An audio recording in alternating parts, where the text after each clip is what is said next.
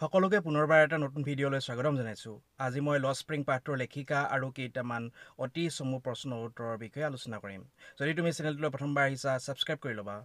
About the author, Assamese young, 1964, was born in Rourkela and spent her childhood and adolescence in Hyderabad. Assamese young জন্মগ্ৰহণ কৰিছিল ৰুৰকেলাত আৰু কটাইছিল তাইৰ শিশুকাল আৰু কৈশোৰকাল হায়দৰাবাদতে। She received her education in Hyderabad and in the United States of America. তাই গ্ৰহণ কৰিছিল শিক্ষা হায়দৰাবাদতে আৰু আমেৰিকা যুক্তৰাষ্ট্ৰত। Her parents were both writers. তাইৰ মাক দেউতাক লেখক লেখিকা আছিল। Assamese young began her career as a writer in India. Assamese younge তাইৰ জীৱিকা এগৰাকী লেখিকা হিচাপে আৰম্ভ কৰিছিল ভাৰততে। She has been an editor and a columnist for major newspapers in India and abroad and has authored several books. তাই হৈছে এগৰাকী সম্পাদিকা আৰু লগতে স্তম্ভ লেখিকা মুখ্য কাকতবিলাকৰ কাৰণে ভাৰতত আৰু বিদেশতো আৰু বহুতো কিতাপো লিখিছে। The following is an excerpt from her book titled Lost Spring Stories of Stolen Childhood. তলৰখিনি হৈছে এটা উদ্ধৃত অংশ তাইৰ কিতাপ যাৰ শিৰোনাম আছে lost spring stories of stolen childhood, অৰ্থাৎ পাঠটো হৈছে lost spring stories of stolen চাইল্ডহুডৰ এটা উদ্ধৃত অংশ। Here she analyzes the grinding poverty and traditions which condemn these children to a life of exploitation. ইয়াত তাই বিশ্লেষণ কৰিছে যন্ত্ৰণাদগ্ধ কৰিব পৰা দৰিদ্ৰতা আৰু পৰম্পৰাবোৰ যিবিলাকে দণ্ড দিয়ে এই শিশুসকলক এটা শোষণৰ জীৱনৰ কাৰণে, অৰ্থাৎ এই দৰিদ্ৰ হোৱা কাৰণে আৰু পৰম্পৰাগতভাৱে যিবিলাক কাম কৰি আছে সেইবিলাকে শিশুসকলক এটা শোষিত পৰিৱেশলৈ আগবঢ়াই দিয়ে। Now very short questions of 1 mark. Number 1, what is Lost Spring about? Lost Spring পাঠটো কিহৰ বিষয়ে? The lesson Lost Spring is about two poor children, Sahib and Mukesh, who have to lose their childhood happiness to support their family. Lost spring পাঠটো হৈছে দুগৰাকী দুখীয়া শিশুৰ বিষয়ে চাহিব আৰু মুকেশ, যিয়ে তেওঁলোকৰ শিশুকালৰ আনন্দ হেৰুৱাবলগীয়া হৈছে তেওঁলোকৰ পৰিয়ালক সহায় কৰিবৰ কাৰণে। Who is Sahib? Sahib কোন? Sahib is a poor rag picker. Sahib হৈছে এগৰাকী দুখীয়া কাবাৰী লোক। 3. Where was the original home of Sahib's family? Sahibৰ পৰিয়ালৰ প্ৰকৃত ঘৰ ক'ত আছিল? The original home of Sahib's family was at Dhaka, Bangladesh. প্ৰকৃত ঘৰ চাহিবৰ পৰিয়ালৰ আছিল ঢাকাত, বাংলাদেশৰ। 4. Why have Sahib and his family migrated to Simapuri? কিয় চাহিব আৰু তেওঁৰ পৰিয়ালে প্ৰব্ৰজন কৰিছে অৰ্থাৎ আহিছে সীমাপুৰীলৈ? There were many storms that swept away their fields and homes. বহুতো ধুমুহা প্ৰাকৃতিক বিপৰ্যয় হৈছিল যিয়ে উটাই লৈ গৈছিল তেওঁলোকৰ পথাৰবোৰ আৰু ঘৰবোৰ, আৰু সেই গতিকে তেওঁলোকে সীমাপুৰীলৈ আহিবলগা হৈছিল। 5.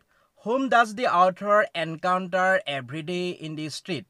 কাৰ মুখামুখি হয় লেখিকাই সদায় ৰাস্তাত? The author encounters a young rag picker, Sahib, every morning. লেখিকাই মুখামুখি হয় এগৰাকী কম বয়সীয়া কাবাৰী লোক চাহিব প্ৰতিটো ৰাতিপুৱাই। 6. What does the author of Lost Spring find Sahib doing every morning? Lost spring পাঠটোৰ লেখিকাই চাহিবক কি কৰি থকা পায় প্ৰতিটো ৰাতিপুৱাত? The author of Lost Spring finds Sahib scrounging for gold in the garbage every morning. Lost Spring পাঠটোৰ লেখিকাই চাহিবক পায় খুচৰি থকা মূল্যৱান বস্তুৰ কাৰণে জাবৰ-জোথৰত প্ৰতিটো ৰাতিপুৱা। 7.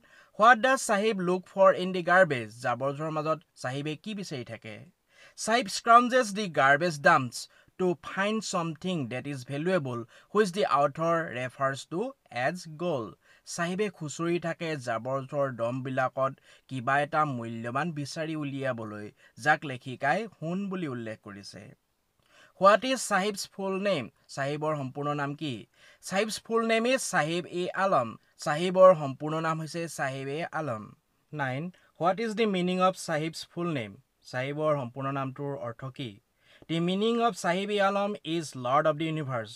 Sahib A. Alamৰ অৰ্থ হৈছে ব্ৰহ্মাণ্ডৰ গৰাকী। 10. Whom did Sahib observe standing at the fenced gate of the neighborhood? ওচৰৰ ফেন্সিং দিয়া গেটখনত থিয় হৈ চাহিবে কাক চাই আছিল Sahib observed two young men dressed in white clothes playing tennis. Sahibe লক্ষ্য কৰিছিল দুজন যুৱকক বগা সাজ পৰিধান কৰি থকা টেনিছ খেলি থকা Where is Simapuri? Simapuri ক'ত আছে Simapuri is a place on the periphery of Delhi. Simapuri হৈছে এখন ঠাই দিল্লীৰ সীমাৰ ভিতৰৰ 12. What does the garbage mean for the elders of Simapuri? জাবৰ জোৰে কি অৰ্থ কৰে সীমাপুৰীৰ ডাঙৰ লোকসকলৰ কাৰণে Garbage means the means of survival for the elders of Simapuri. Garbage অৰ্থ কৰে জীয়াই থকাৰ মাধ্যম ডাঙৰ লোকসকলৰ কাৰণে সীমাপুৰীৰ Who is Mukesh? Mukesh কোন Mukesh is a young boy who works in the glass Bengal industry of Firuzabad. Mukesh হৈছে এজন কম বয়সীয়া ল'ৰা যিয়ে কাম কৰে ফিৰোজাবাদৰ কাঁচৰ খাৰু বনোৱা উদ্যোগত What makes the city of Firuzabad famous? Firuzabad চহৰখনক কিহে বিখ্যাত কৰিছে Firuzabad is famous for its bangles. Firuzabad বিখ্যাত ইয়াৰ খাৰুবিলাকৰ কাৰণে What is Mukesh's dream? Mukeshৰ সপোন কি Mukesh dreams of becoming a motor mechanic.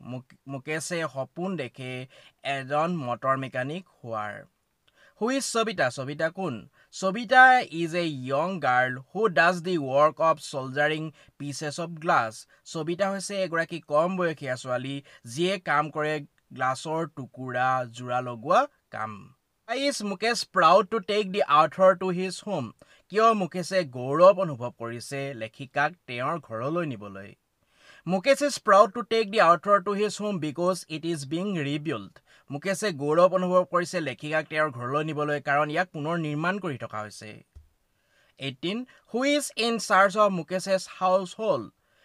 কোন দায়িত্বত আছে মুকেশৰ ঘৰৰ The daughter-in-law of the house ঘৰটোৰ বোৱাৰী Who is Mukesh's elder brother's wife? যিগৰাকী হৈছে মুকেশৰ ককায়েকৰ ঘৈণীয়েক is in charge of the household. ঘৰটোৰ দায়িত্বত আছে মৰমৰ ছাত্ৰ-ছাত্ৰীসকল ভিডিঅ'টো আজিলৈ ভিডিঅ'টো ভাল লাগিলে লাইক শ্বেয়াৰ আৰু কমেন্ট কৰিবা আৰু যদি চেনেলটো সাবস্ক্ৰাইব কৰা নাই তেনেহলে সাবস্ক্ৰাইব কৰি ৰাখিবা যাতে ভৱিষ্যতলৈ এনে ধৰণৰ ভিডিঅ' পাই থাকা ধন্যবাদ জয় অসম